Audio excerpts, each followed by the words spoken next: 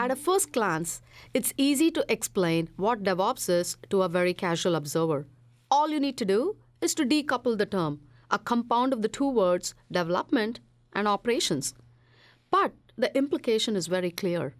The idea behind DevOps is to take the traditional dev and the ops processes that have long existed as separate individual functions and weave them into commonly shared objectives addressed by the cross-functional teams. So what's the result? You can build and support applications with greater agility, speed, and efficiency. At its core, DevOps is a transformational cultural phenomenon, one where collaboration, experimentation, and innovation helps fuse dev and ops workers into cross-functional teams responsible for all aspects of the software delivery lifecycle. By having all the stakeholders at the table, critical feedback loops are created. All team members communicate continuously to improve application quality and application delivery.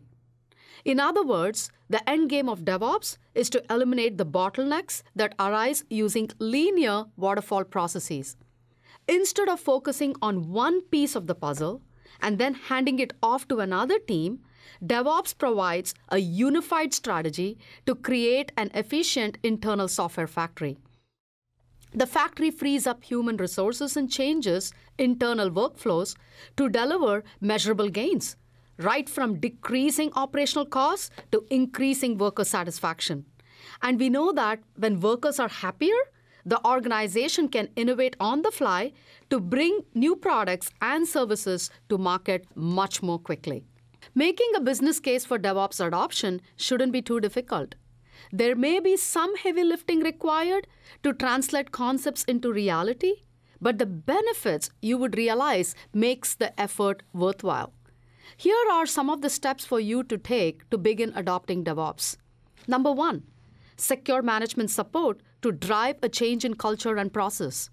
Number 2, identify opportunistic projects where you can start by beginning experimenting with DevOps. Number 3, adopt the right tool sets to enable automation and collaboration. Number 4, establish methods of measurement to gauge DevOps progress. This overview only represents the tip of the iceberg, but I hope it will help you begin your DevOps journey. Good luck.